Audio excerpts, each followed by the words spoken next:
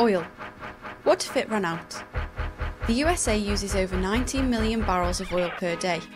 66% of that is just on transportation alone. If we look at the usage of oil globally, we see that in 1980 the world uses near 60,000 barrels of oil a day.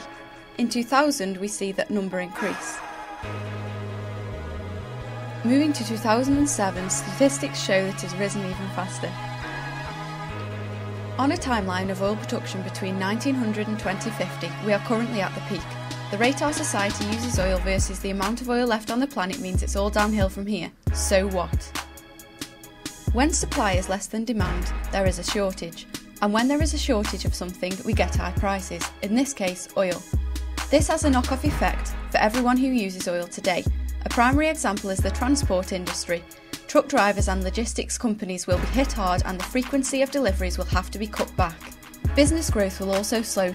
Shortage of merchandise coupled with rising prices of consumer products means profits will slow and some global businesses will find themselves in a tough situation. Like budget airlines. Fuel gets so expensive they will have to rise prices or risk going bankrupt, but it's not just airlines. It could mean the end of casual car use. And as a result, commuting is too pricey. And people lose jobs. Where there was money before, we'll soon find it disappearing. The economy will start to change. Rising oil prices means energy is less affordable,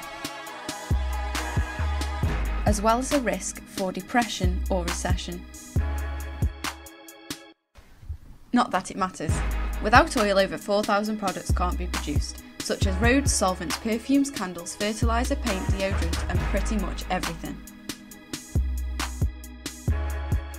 So we need oil, or massive change, because there's not enough for everyone. If oil runs out, first world countries stop working. We need to use renewable energy, such as solar power, wind power and tidal power. So what happens next? Exercise. In a future with no oil, you'll be doing a lot of walking.